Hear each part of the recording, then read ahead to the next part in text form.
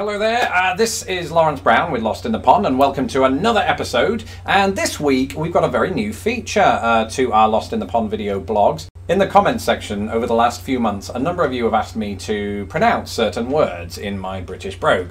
And so this series is all about that. I'm going to be pronouncing different words from week to week so that you can laugh at me or correct me or do whatever you think is necessary in this stupid situation. This week we're going to be discussing this famous name that famously Americans and Brits pronounce wholly differently. He was a genius, he painted sunflowers, and he was here 1 minute and gone the next. That's too soon, isn't it? It's too soon.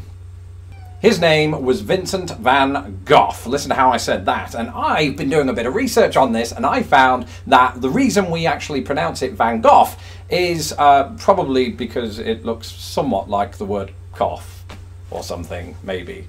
That was sound linguistic theory. I don't care what anybody says. Shut up, Chomsky, you...